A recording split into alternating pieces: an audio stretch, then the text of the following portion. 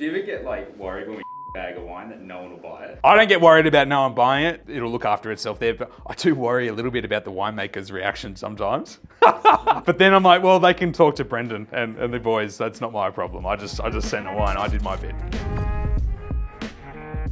G'day, I'm Tom Hollings. I'm the co-founder of Different Drop. What's your, in Different Drop, what's your role? My role is to taste the wines, mate, and drink the wines, basically. No, so I'm founded Different Drop with my best mate in a garage, 11, 12 years ago now. And my business partner, Brett, does the actual work that matters. He's organising our delivery and logistics and operations and technology, and I just pick great wines and work with great wineries to put their wines on our website and make them available for everyone. What are you doing here today? I'm here today. Well, I'm a bit scared about today and what today involves, to be honest. I reckon you guys are going to stitch me up a little bit. But no, I'm in the Adelaide Hills and Barossa just for a few days to visit some of our partner wineries and some of our good mates down here that we work closely with, and any excuse to get away from the actual work back in Sydney. No doubt. And you usually actually are the person who puts together the brackets for us. So correct. Every time we, go, oh, okay, so we've got to taste if it's Old World or New World. You're the bloke who's picking whether it's Old World. Yes. You're picking those brackets. I'm picking the themes. There's a lot of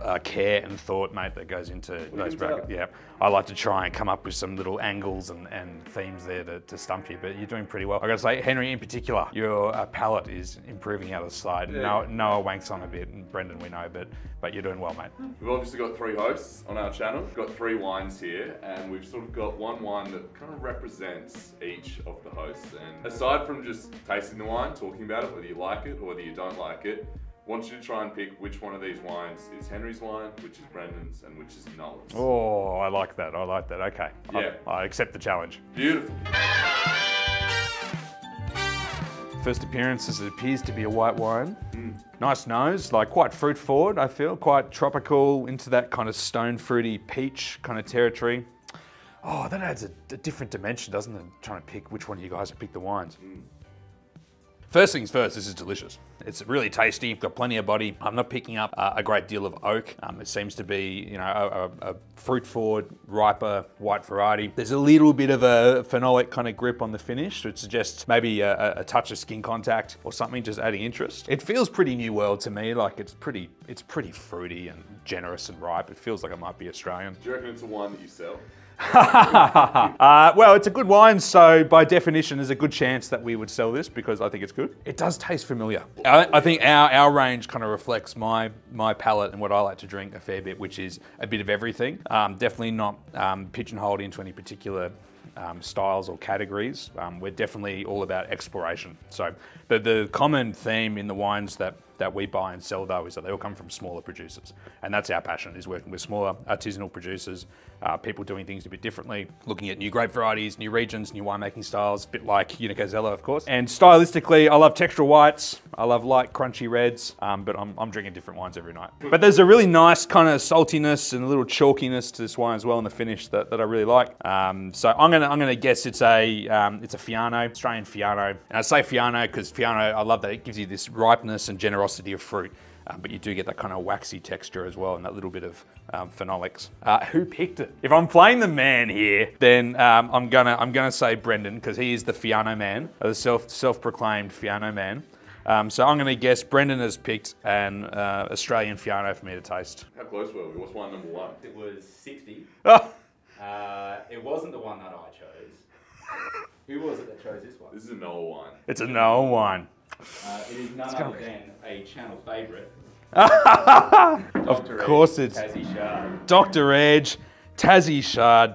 Oh, stumped. I see it though now because it doesn't have, I love Dredge's Chardonnays. Firstly, just start on Peter Dredge, the man, the legend. Great mate of ours at Different Drop, and we love the wines, which is why I keep sending them in for you guys to taste, because I just love the wines. His style of Chardonnay, not overt oak, it's all about fruit and purity, and you see that in this, definitely, and that kind of chalky, phenolic kind of finish is a pretty classic thing with Dredge's winemaking. So in hindsight, I see it, but hey, I was right with Australia. I got something. Have you noticed any sort of changes in people's drinking habits since you've started selling booze to where you're at now? Like, do you reckon there's been much of a change in the market? Yeah, definitely. I think we've seen a couple different changes. Like when we started Different Job, and you know, we were working with Brendan and Laura from the very beginning, and they were one of the first wineries to actually look at, you know, alternative grape varieties, Nero d'Avola, Fiano, etc. And we were really keen on that topic as well. And then over the years that followed that kind of exploded. So I think it was pretty unusual for people to try a Vermentino or, you know, a Gamay or something a decade ago. These days, that's the norm. One of the other swings we've seen, you know, natural wines were very popular, pet nats, skin contact wines, and they still are, but I think the consumer has probably become a little bit more picky with the wines they want to drink as well. They want wines that are clean, no faults, delicious, well priced, and then just a few of the classic varieties as well have changed over the years. So, you know, Chardonnay has become, you know, resurgent and a really lovely, pure style. Shiraz has become more elegant and spicy. Cabernet's kind of flirting with making a comeback as well. Riesling, people are looking for more texture. So there's all these kind of trends that are always happening. Wine number 2? Yeah, let's do it. All right, wine number 2. I'm 0 from 1. It's harder than it looks. Yeah. All right, first things first, light in colour. So I'm not sensing that this is Shiraz or Cabernet or, you know, Merlot. Well, that'd be pretty funny to give me Merlot. Oh, beautiful nose. Really, really beautiful perfume. Really elegant, subtle, floral. This is my type of red wine. I love this. So light bodied, light to medium bodied, really silky and velvety. Feels to me like there might be a little bit of whole berry in that, like carbonic maceration being the technique. And the reason for that, you see this lovely bright pop of fruit aromatically, but also the texture is really silky and smooth. There's no harsh edges. It's not too dry. It's a style of red wine that I just love. The varieties that works well with. Gamay, Grenache, you can see that as well. You know, maybe Sangiovese, but it doesn't have the tannins, the dryness that you might see from Sange. I love this. I just want to sit and drink this wine. This is great. It could be Pinot. It could be Pinot. Everything could be Pinot. Oh. Could be Pinot. What is it about wine that, like, we were at dinner last night and you were talking about, like, it's wine over everything else. What is it about wine over other consumables that, like, you're sitting here shooting videos with strangers, you wouldn't do this with other things? I do this all the time, actually, just But why wine? Why do I love wine? Yeah. So I didn't come from like a wine background. I fell into wine as a teenager. I got a bottle shop job, got interested in learning about all the different styles. And then I accidentally applied for a telemarketing job selling wine on the phone. And on the very first day I was there, Bruce Tyrrell walked through the door. So winemaking legend from the Hunter Valley, and knows Tyrrell's wines. Bruce is a legend. And he was showing us, he brought a brand new Vat 1 Semillon, which is one of the most iconic white wines in Australia. And famously like austere and sharp as a young wine, like almost undrinkable. And he brought the brand new release, which I think was like 2011, so it was like a 20, something like that. No, it would have been younger, 2008. So a washout, so like battery acid. And then he brought a really old one to taste. And I remember that moment of seeing this wine, what it looked like 10 years apart, seeing how it can change, meeting Bruce, hearing all the stories, getting that connection to the place and the people, and I was hooked, and I just loved it. So I think wine has this amazing ability to, it's a drink, it's a delicious drink, and there's lots of delicious drinks, but for me what I love about wine is it can tell a story in the glass, it can connect you to, you know, a season, it can connect you to a place, and people talk about terroir and vineyards, but for me what's really, really special is the way it can connect you to people, and that's what I love about wine. How much do you reckon that one's worth? You know what, I'm going to guess the magic number, $38. I do watch your content, believe it or not, guys. $38, and I'm in Grenache land. It could be a few things, but I love Grenache. I know you guys love Grenache. I'm in Grenache land. McLaren Vale Grenache, $38, and who picked it? I'm going to say Mr. Henry Doyle. Well, you got a couple of things right there. You've ticked up here. This is the one that I've chosen. It is indeed $38.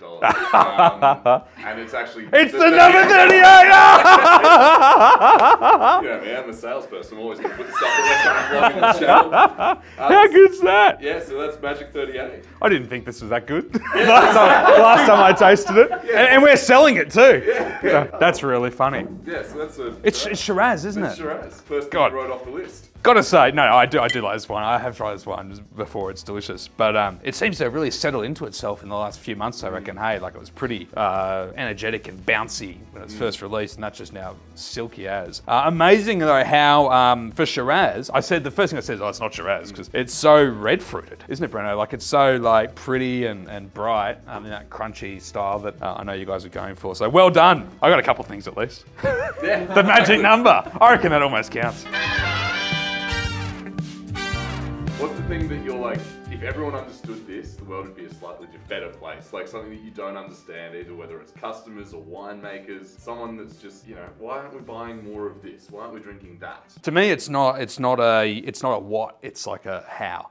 It's not, I mean, there are so many different regions, varieties, styles, and they change, and it's also just people's preference. So it's not one particular thing. It's the how we communicate about wine. You know, it is just a drink at the end of the day. It should be fun, it should be accessible, but that connection to people, I think, is what makes wine really special and different from other drinks. And I think we forget that sometimes. We concentrate on a pretty label. We concentrate, you know, in the trade, we talk about winemaking techniques and soils and vineyards, and that stuff's cool and important, but what makes it magical is the people. And I think as an industry, if we were better at understanding about how to connect with people, how to do it at scale, you know, using all the tools that we have now, like what you guys are doing, I think that's the opportunity for us to reach, you know, a new demographic, and for producers to you know, be sustainable in their businesses, is to understand how to get their message across and why they do what they do. Because you talk to them and it's amazing, and the passion.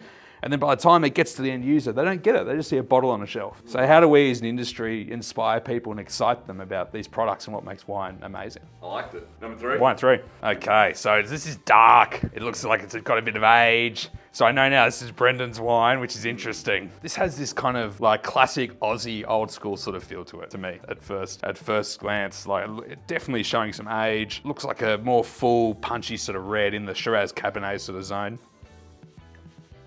Oh, this is confusing now. This is Brendan. This is really confusing. Geez, it drinks really well. It drinks really well. It's definitely got some age. I reckon this is 5 to 8 years old, maybe. Or if it's older, it's looking still quite fresh. But you can see, you know, around the edges there, it's a little bit of brown.